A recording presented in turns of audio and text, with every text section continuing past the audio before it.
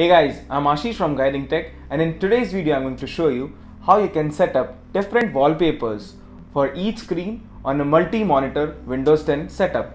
So let's have a look.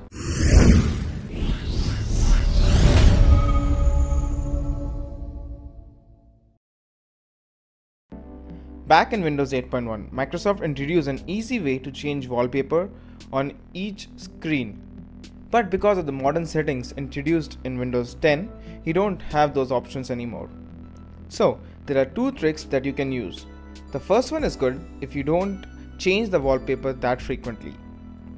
To get that done, open the folder where you have saved the wallpapers and select the two images which you wish to set up as a different wallpaper.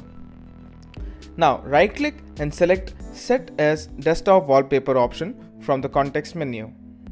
Each of these images will be set as wallpaper for your screen, and if you're lucky, you'll get the image you wanted on each of the screens.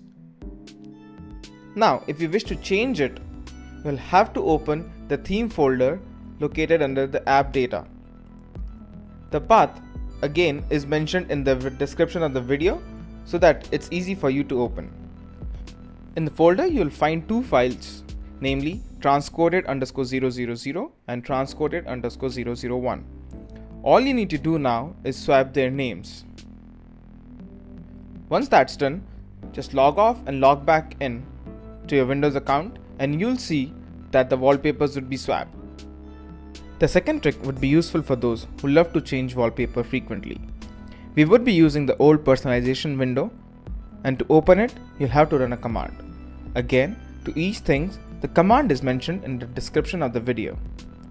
Once the personalization window opens up, browse for the folder in which you have the wallpapers and wait for the images to load.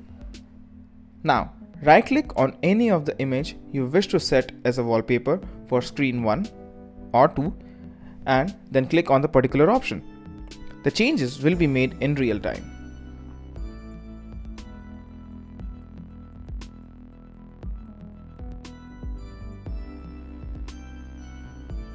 So guys, that was how you can set up different wallpapers for each screen on Windows 10.